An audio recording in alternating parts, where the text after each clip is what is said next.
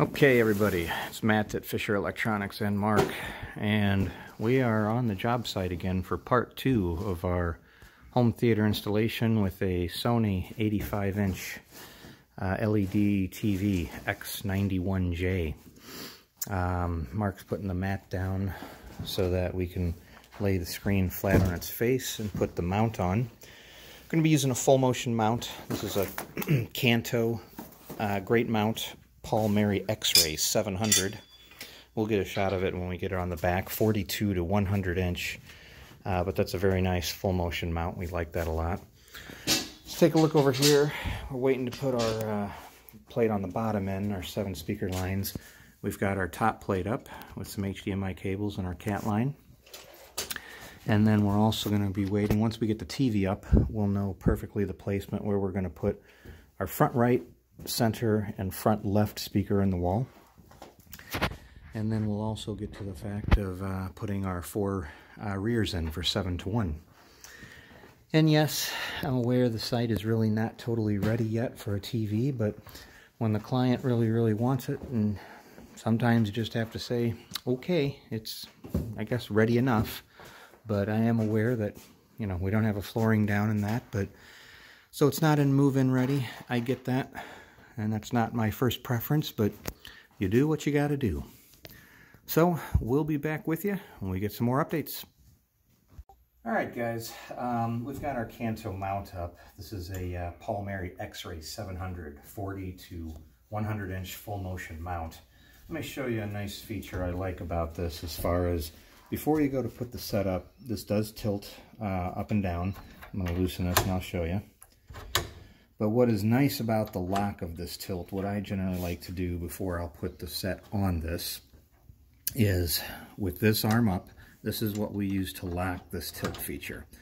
This and this screw here. So this nut basically, get this to where you want it basically flat, maybe a little bit tilt down, right about there. And then we tighten this as tight, about as tight as we can get it. And then this is our locking arm. So it takes a little strength, but we pop that down. This is not going to go anywhere. You can put your setup here. It's not going to fall flat forward or like, oh man, I didn't get that tight enough. That locks it, and you're done with this tight enough. If you don't get this nut tight enough, then you might have some sag, but don't, be afraid to get that tight. This arm locks down, and this is, as you can see, solid as a rock.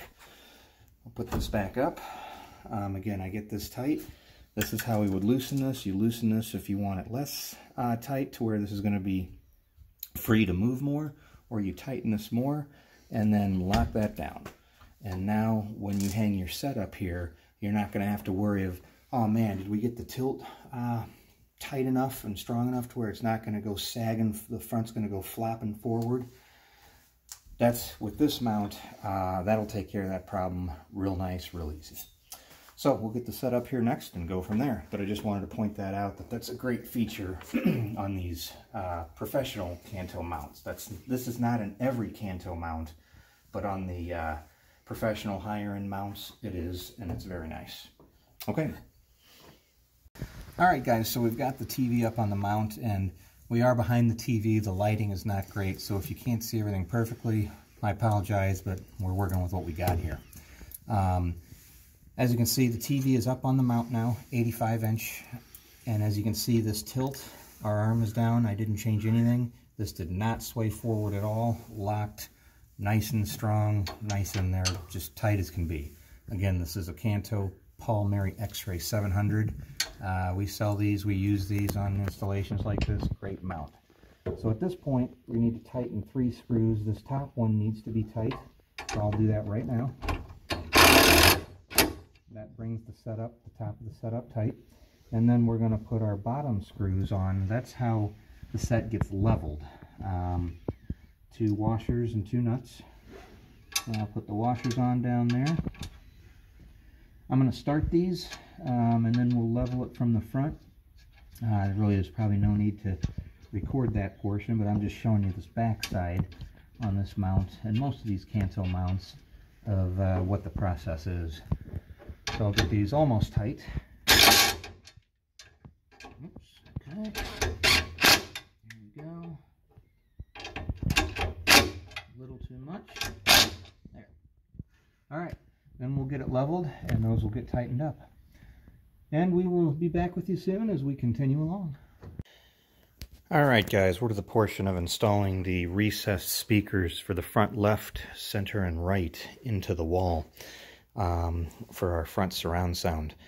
We're going to be using these Beale Street Audio speakers. These are the IWLCR4BB for Better, which is their high-end ones. These are a nice, pardon on the camera, these are a nice ported speaker, all sealed, so that the air is not escaping in the wall. This is the ports on them. Tweeter, 2 woofers. That's what's going in the wall. And then how we're going to do this, these do fit in any standard 16-inch stud bay. You can put them vertically, or the one under the TV is going to go horizontally. We've done some measurements and we're going to cut our hole here soon, but we know 61.5 is going to put that, 61 inches is going to put the center of this speaker at the center of that TV. So it's nice and centered on the left. It's going to go about right there. And then we'll use the same approach on the right. And then we've got the center. We've got the TV centered on that wall at the center of the middle stud bay, so that when we put our center speaker in, the speaker is not off left or right based on where the stud bay is. That would be something very crucial to make sure you have lined up correctly. So we'll be getting to that shortly, and then we'll show you how that goes along. Alright guys, so we're somewhat, for the most part, close to finished up here. Again, we've got our Sony 85-inch there with our front left, center, and front right speakers. We did get the rear speakers in.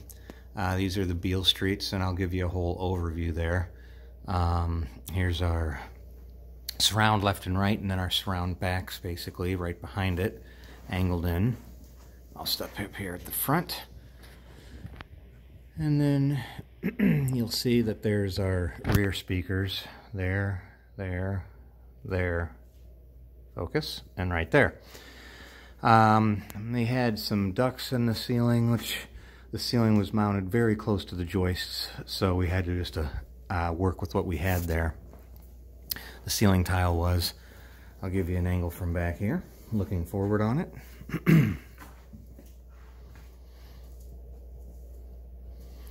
And these are lined up on the center to right side of the room with the front left speaker, and the same with the front right. But this is the system overall. We have it tuned without a floor. We're going to come back and tune it when they get their flooring in.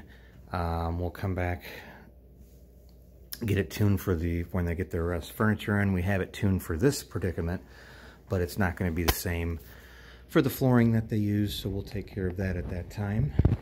Yamaha, great amp, RX-A2A, and then the Panasonic 4K Blu-ray player. That's what they're going to be using for their media, going to the Sony 85-inch set. So this, at this point, takes care of this one for part 2 of the installation. We kind of got going on the rear speakers, so we couldn't get a lot of detail into those just to get it knocked out, but you're basically cutting your ceiling tile with a tile bridge and putting those in the appropriate locations. But yeah, that's going to sum it up for this video in this part 2 of this series. This is Matt at Fisher Electronics. Visit us at fisherelectronics.net. Subscribe to us if you like, and throw any comments down below. And we'll see you on the next one. Have a good one, everybody.